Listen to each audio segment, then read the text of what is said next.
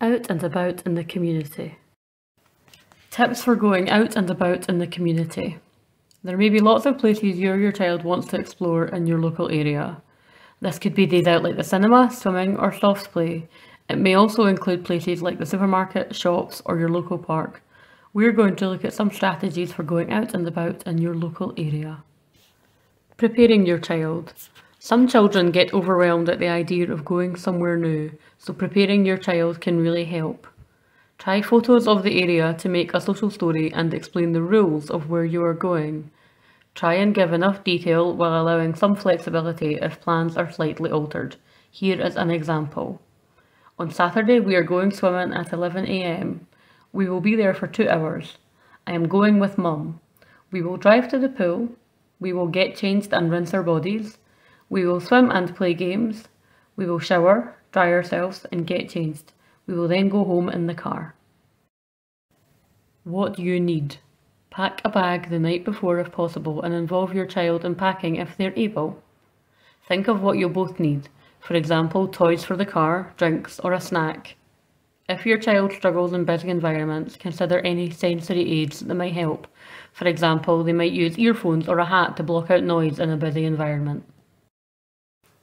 If your child has any mobility aids, bring the equipment most suitable for that location. For example, do they need their tray for their wheelchair that day, or will the table be more appropriate?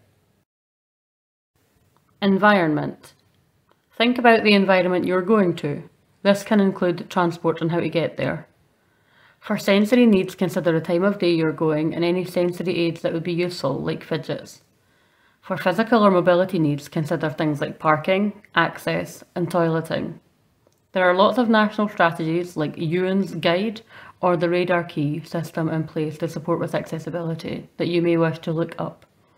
You may also wish to call ahead to check with the venue about your own specific needs.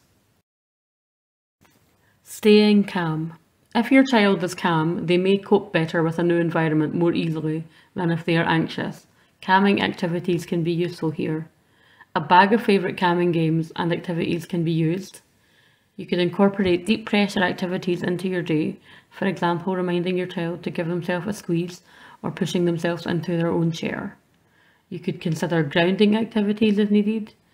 Having the opportunity to sit somewhere quiet like the car may also be useful.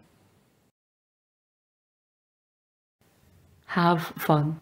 Acknowledging and problem-solving potential challenges ahead of time may make for a more enjoyable day. Try to prepare your child and pack what you'll need if possible. Consider your environment and utilise calming strategies if needed. Lastly, try to have fun.